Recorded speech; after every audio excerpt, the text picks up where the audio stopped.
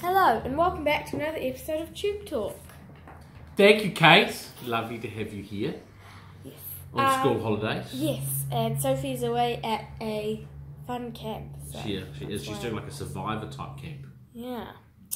In Well, teams. let's start. So last week you had Zapper who won on Friday at Rotorua. Yes, really good. She had 5 starts now for a win and 3 placings. Second up this time in, yeah, good win.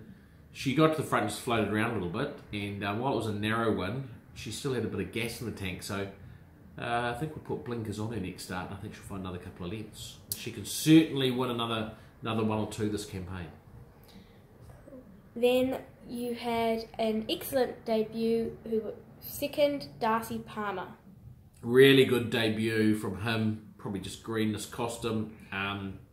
Jumped well, led, kicked. Another horse just headed him, but he kept fighting. Really good run. He'll improve a stack for that. He's improved the whole way through this prep. He will go step up to 1400 metres probably next time. And he'll keep stepping up. He can go up to a mile as well. Could go 1200, but I think probably 14. And he'll be very hard to beat no matter where he lines up. And then on Friday you had Holy Grail who ran well in Singapore. Very well. He was 100 to 1, 18 a place. I must admit I had a few dollars on at that price. I couldn't resist. Got back last, ran home really well for 5th. Wasn't sort of far off 3rd. He steps up in ground again another 100 metres a couple of weeks' time, and he should be very, very competitive. If he gets a half decent draw, he can be right in the finish. Then you had Top Actress who ran second at Te Rapa. Yeah, just beating the nose. A very consistent horse, and she had side winkers on, and Alicia Collett felt that she just maybe couldn't quite see the other horse, because she said she got to the front, thought she had it won, and she just sort of kept going, and she felt she had more in there to lift. So we might just take the side winkers off for her next start so she can see the other horses coming. So a couple of seconds in a row, and once she does win one, she'll go on with it.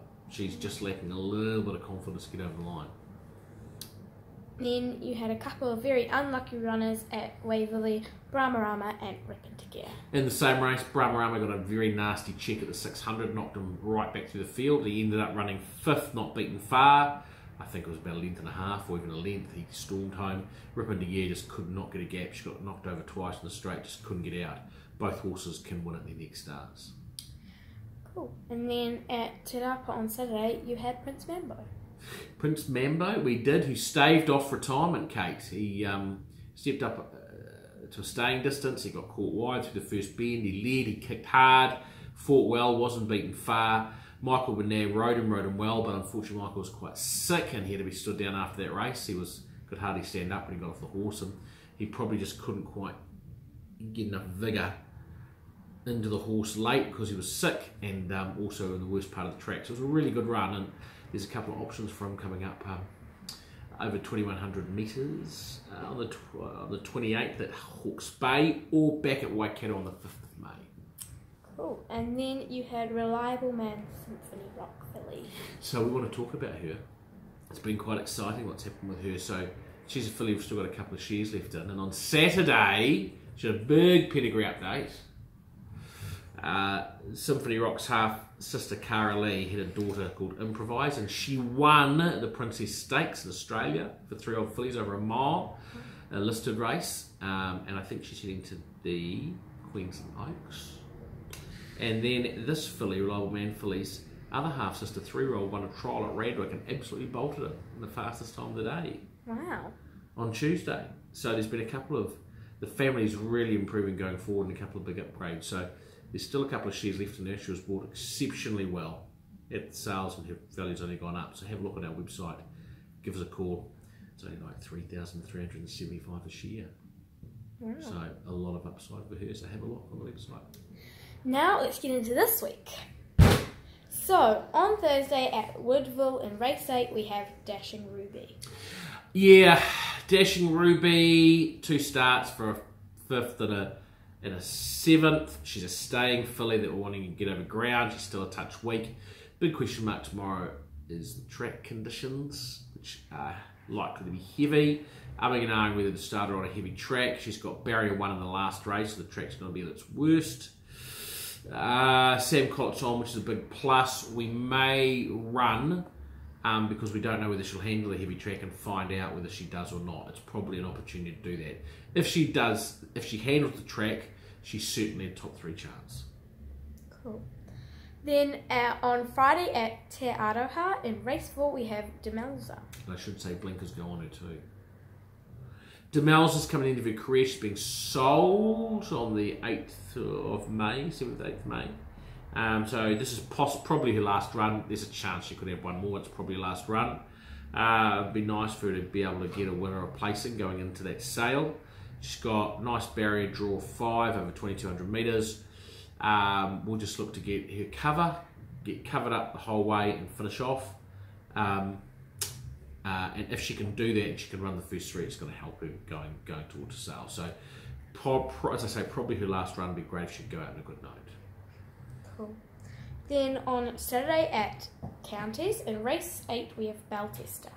Beltester, 2 runs back in this time. First up, she was over far too short a distance. Second up was a nice 5th over a mile. Decided to go a mile again before we step her up because there's a 2,200 metre race in 3 weeks' time, which is perfect for her, which we're heading towards, so she needs another run beforehand. So we're going a mile at Pukekohe. She's got a reasonably nice enough barrier of 5. She should get quite a nice run in transit. She has got form on wet tracks. Just depends on how wet it is, but she can run quite a nice cheeky race, certainly a top 5 chance and top 3 chance, and will set her up nicely for when she gets over ground, which is where she really thrives. Awesome. Danielle Johnson rides. Then finally on Saturday at Wellington race 7 we have Black Stab. So Black Stab's also being sold at sale on the 7th of May. So she's only going to have 1 to 2 more runs. Fresh up, a rating 75 1,400 metres. Now this horse actually won a trial on Tuesday, but led him win well. So she's coming back quite nicely. She's out of her grade, but we've got Alicia Collett on. She's only got 54 kilos to carry. Got a little bit of a wide barrier of 8. Just ride her where she's happy, and she's got very, very good ability. So if she's forward enough on the wet track, she can run well. Probably the question mark is heavy track, although in saying that it could improve before Saturday first up, but she's certainly got the ability to run well. Now it's time for Bit of the Week. So this week for Bit of the Week in race 1 at the Easter Handicap. No, not race 1. Oh, race 7, sorry. In the Easter Handicap we have at Pukekohe. At Pukekohe we have Mega Blast. Mega Blast, fresh up. He's got 57.5 kilos to carry, but he's a very good horse. He's trained on the track. He loves it wet. It's going to be wet. Fresh up will put a few people off, but Nigel Tiley trains. He'll be fit. I think he'll be well over the odds. I think he'll be double figures. And I think he can run well. He does go good fresh. So, Mega Blast at hopefully around $13 is our bet of the week. We'll see if we can run the first 3. Wow, that concludes bit of the Tube Talk for this week. Thank you, Kate. Thank you for having me. And we shall see you hopefully next week. Okay, bye.